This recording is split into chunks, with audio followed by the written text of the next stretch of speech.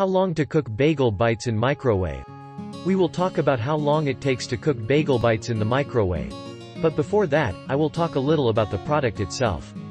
Bagel bites are becoming increasingly popular among kids as quick snacks.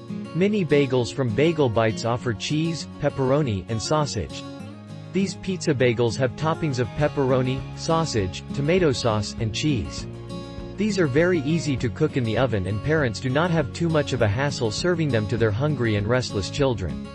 The mouth-watering pizza bagels are excellent snacks for the suddenly visiting friends or family members with iced tea or coffee.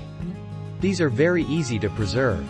As you can cook them quickly, you have to keep them inside the freezer till you cook and serve them. These bite-sized bagels have proteins of about 7 grams in each one, and there is no added fat or syrup, which is very high in fructose or non-natural flavors. Overall, these pizza bagel bites are awesome as snacks for the kids and adults alike, and you can serve them within minutes. Now we will see how long it takes to cook bagel bites in a microwave oven. Let us summarize exactly why we want to buy bagel bites. Every portion contains 7 grams of protein. It is a fun and easy snack for both adults and children alike. Contains pepperoni, sausage, and cheese with tomato sauce as toppings.